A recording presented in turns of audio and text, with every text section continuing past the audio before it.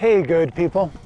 This is a very large, beautiful apricot that I've been consulting on and looking after for the last few years. Unfortunately, I didn't have the opportunity to come in and consult on it before the last pruning, which was most unfortunate. And let me talk a little bit about why that's unfortunate. You see how much of the trunk you see exposed from where the trunk comes off of the main trunk out to the branches on the end. This type of pruning is called lion tailing. So what happens when lion tailing occurs? All the fruit is obviously going to be out here in this portion of the tree. All of the weight, it's not evenly distributed along the branch like it's supposed to be. The other thing is the wind blows. It changes the way that the branch moves with the wind because this branch is moving all the way into the main trunk.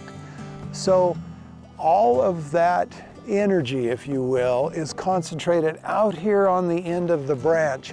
And that's one of the things that is so damaging about lion tailing, is that it just really changes as a tree grows.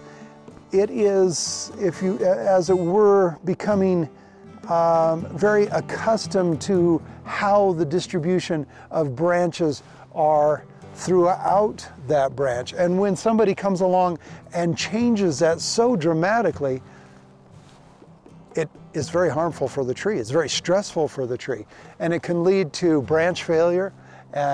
Another thing is that when a tree is pruned too aggressively, so that suddenly sunlight is coming on an area that has not previously had that intense sun, particularly in an area like this where we get so much heat from our, the sun in the summertime, is that you risk the possibility of damaging, of actually sunburning the branches now that they're exposed where they weren't before.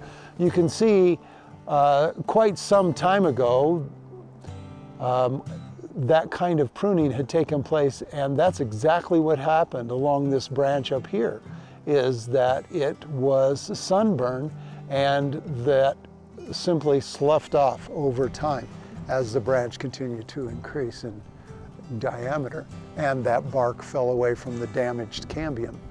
There's just certain types of pruning that is being done that you just simply do not do to trees if you truly are in the business of tree care.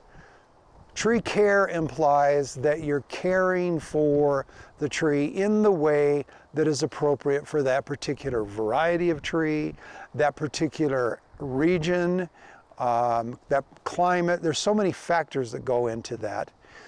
And that's what true tree care is. It's caring for the tree. This isn't tree care. This is, unfortunately, most reckless, much like topping trees. That's not a way to prune a tree. I think most people know that topping a tree is not a way to prune a tree. Lion tailing should be in the same category with topping. It's simply put, it's over pruning. You can only take out a certain percentage of the leaf producing canopy per year, and it's different from tree to tree to tree. It's not the same, not to be redundant or anything, for an apricot, an ornamental plum, and a mulberry, all of which I can see in this yard. Every one of those has a different response to pruning, and a good, educated, qualified arborist should know what those differences are and know how to approach the tree. They're not making big cuts. They're not making, one of the phrases I hear tree companies use is the money cuts.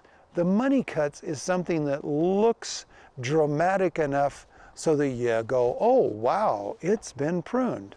I'm sorry, that's not the way. The best thing when pruning is done correctly is the tree simply doesn't look like it's been pruned.